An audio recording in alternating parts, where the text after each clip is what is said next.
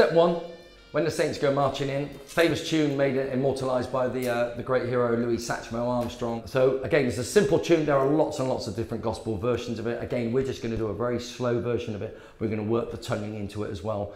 And then pre-recorded for Katie to play along with. You can start playing along with a backing track and work your fingers up and start playing quicker and quicker and start bringing When the Saints Go Marching In to life. So When the Saints Go Marching In, just have a quick listen to it, listen to Louis Satchmo or any great version of it before we start playing it. Step 2, one of the reasons we're doing this tune is students really struggle with the BC switch because everything else is quite logical, but the BC switch isn't. So if you just do the BC.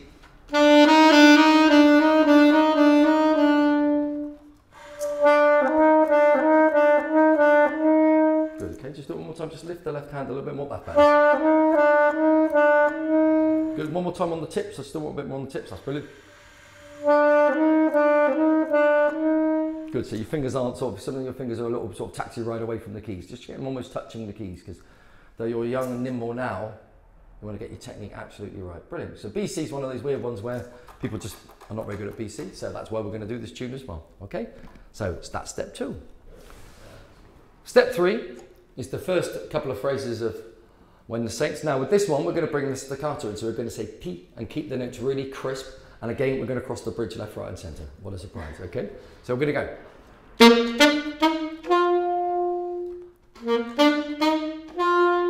And again, just do it really slowly to start. So the first 2 phrases, really slowly from the G. That's it, didn't I? 6 fingers. Good, so get your fingers just all in place and your thumb in place. Go again from the GP again. Brilliant. Okay, so that's step 3. Well done. Okay, just doing it slowly, getting it accurate and training the things to do what you want them to do. So that's step 3 of how to play When the Saints Go Marching In. Step 4 is to put the next part of the 3rd phrase on. So you've got the and then you're crossing the bridge back on the B this time from D to B, a different bridge crossing. Okay, so just quickly do from the 6 fingers on the D, 6 fingers with the thumb on the back, to the B, first finger, to the G, back to the B, back to the A.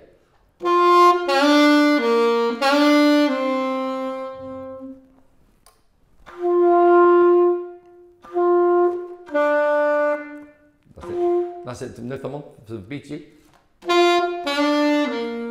Let's just do that a little bit. 6 fingers on, thumb on the back. That's the thumb. Good, back on the B. Finish it on the A. So again, we're making our fingers do different moves that they haven't done so far. And it's amazing how the thumbs and the fingers, you know, and it will click, okay? So that's the next phrase of When the Saints Go Marching In, okay? Okay, so the next part is where we're going to do the tongue and go.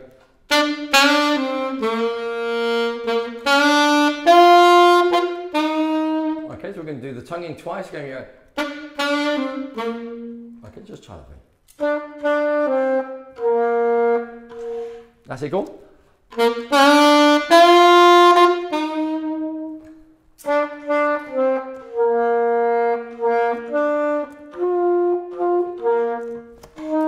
That's it, okay, nearly. Go one more time, one more time. The final bridge crossing, doing brilliantly. I'm just the last note, and again.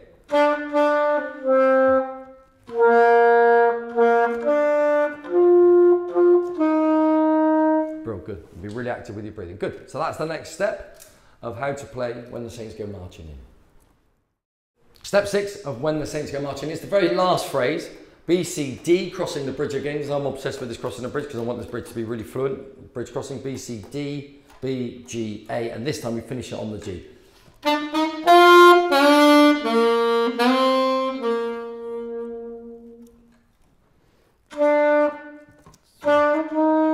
the bridge. Thumb. Bro, okay, so we've just got to know where that thumb is at all times. That's forever in your career, okay? Good, okay, so that's all the phrases broken down of how to play When the Saints Go Marching In.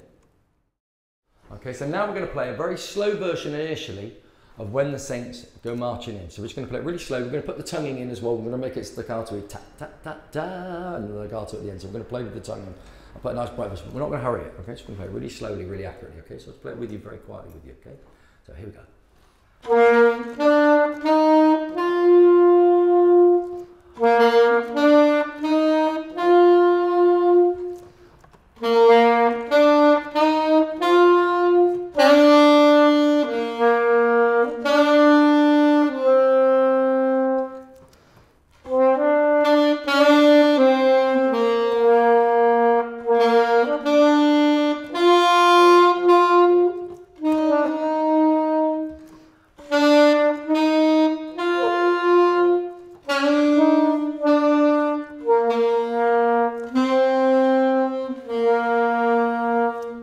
Good, loads of different bridge crossings there as well. Yeah. There was like, oh B, oh C, oh B, oh D. Yeah. Good, well done, okay? And again, just do it slowly, get it under your fingers, have some fun with it. Step 7, play it through, play it really slowly, play it really accurately, concentrate on where your thumb is, concentrate on the bridge crossings as well. So when the Saints just played on the sax, just very slowly at start, just to sort of say, just to get it under your fingers, okay? So then really enjoy playing, it's a great tune. Step 8, so what I've done with When the Saints Go Marching In, is I've created with my band a couple of backing tracks for certain stages. So you can start playing along with something, so it stops it being kind of a dry biscuit just playing on your own solo sax. Though solo sax is a fantastic thing, it does work on its own. It's really nice to play along with something.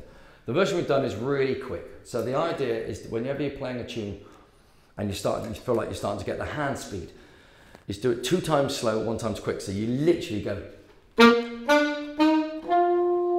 and then once you've done that twice, and then try and inject the speed into it. But don't worry about attrition of hand speed, because it's one of those things you just keep doing it and nothing happens, and then suddenly one day you get quick fingers. Okay, so it's a really bizarre one.